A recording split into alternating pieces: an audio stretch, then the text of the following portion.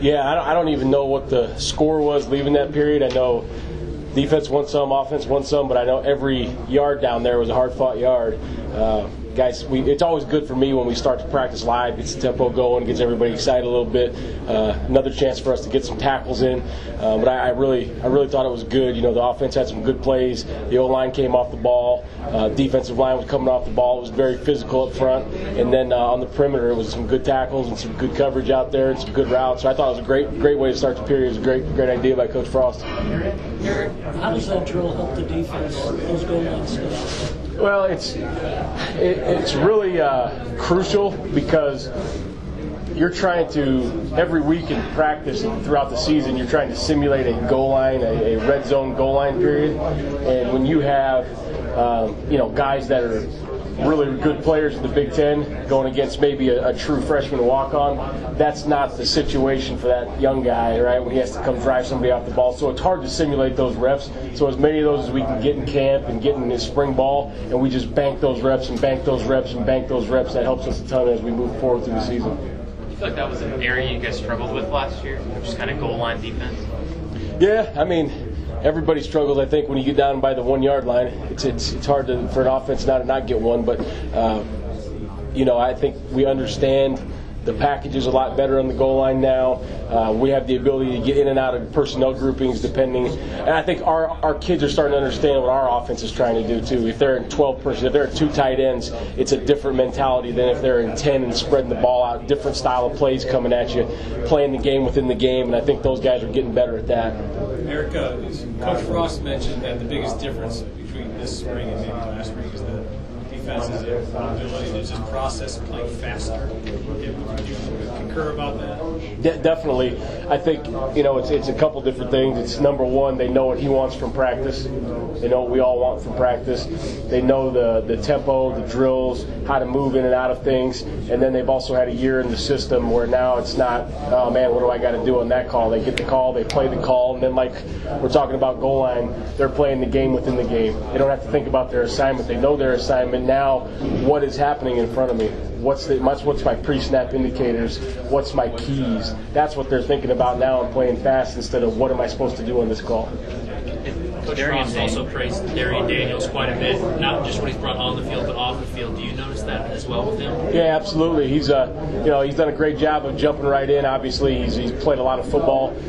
His ability to learn is pretty high, so the assignments and those types of things weren't difficult for him to learn, and I think he's done a good job of mastering his craft physically. And then leadership-wise, I think he's brought us another, just a whole different perspective, if you will, and like I said before, he's not trying to take the team over. He's doing it the right way. The kids are respecting him right now because of his demeanor, his work ethic, the way he produces on the field. And when he talks, everybody really listens. And I think they know that he's done it before, and we should probably hear what this guy has to say. How does that help Davey? Oh, I think it always helps. I think a lot when your brother's been there and done that and had a successful career. Now he's probably reinforcing some of the things that a lot of the coaches have been saying to you. Now, if your brother's saying it, you're like, maybe these guys aren't full of crap. Maybe I should really listen to this guy. But I think that helps him a ton. Coach Frost also mentioned that coming off of spring break, you never know what you're going to get. And yet Sunday, the senior captain, some leaders had a little pre-workout. How happy were you with their mindset and their physicality coming in off of spring break? Yeah, I thought it was pretty cool. They said that they're going to do, like, they needed a script around, like, for what? And they were they had a little captain's practice plan that we couldn't attend, obviously, so I don't know what went on, but it's great that they have that mindset first and foremost to just get themselves together, make sure everybody's back, get a little pre-sweat, a little pre-workout before we practice the next day. I think that's a huge step in the maturity of our team. And then we came back on Monday. A lot of times that's a throwaway practice, to be honest with you, and that wasn't. It was a really good practice.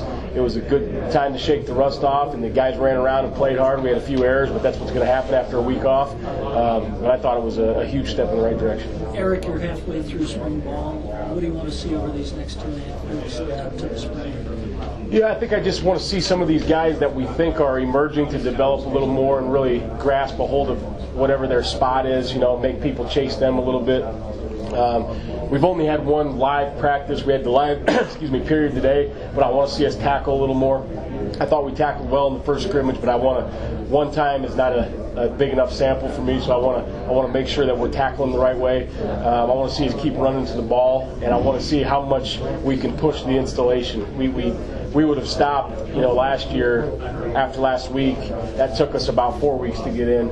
Now we're 2 weeks, and we're keep pushing the install. So I want to see how far we can push that, and we'll stop it if they can't operate. But so far they've been great. I know it's just one spring practice scrimmage, but anything jump out to you on the defensive side from that scrimmage? Like I said, I think, like you guys already said it, Coach Frost said, I guess, that they're operating a lot faster mentally, and then they really hunted the ball. They really ran well, and I didn't think we were a good tackling team last year. I thought we were a poor tackling team, and I think we're becoming a good tackling team. And I thought they tackled well. They ran through tackles. They leveraged tackles. They got people on the ground. So that was pleasant to see. Now, I'm not saying that we're the Tampa Bay Bucks with Warren Sapp and the boys yet, but we're moving in the right direction, and I felt good about it.